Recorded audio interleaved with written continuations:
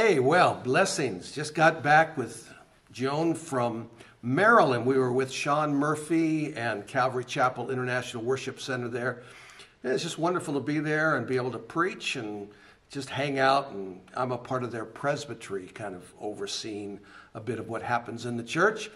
And so it was a wonderful weekend of ministry. Although, man, the trip back, flights are jammed.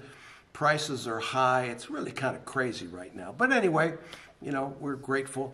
This weekend, we're up in Fontana, and then the following weekend, Houston. 2 weeks later, we're off to Ghana. So appreciate your prayers for that.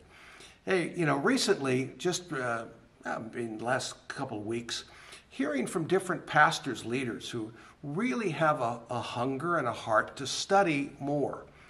They're looking at the price of going to various and sundry accredited universities, colleges here in the United States. And, they're looking at, for a bachelor's completion, a master's program, $30,000, $35,000, $40,000, $50,000.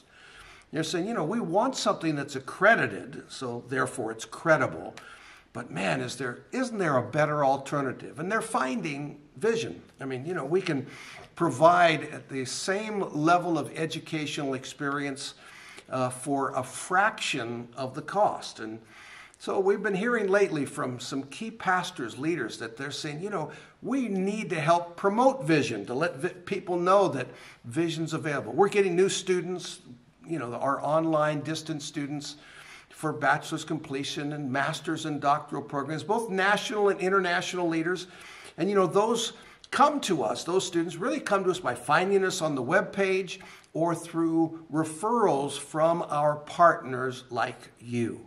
And so, hey, I just want to say, could you please continue to spread the word? Our accreditation with ASIC is really a very powerful accreditation from the United Kingdom. It's recognized around the world, but what's going to help sustain us and strengthen us and gives us the opportunity to sow more seed into planting Bible schools in the nations is through more distance education students. So, hey, let's be praying for that.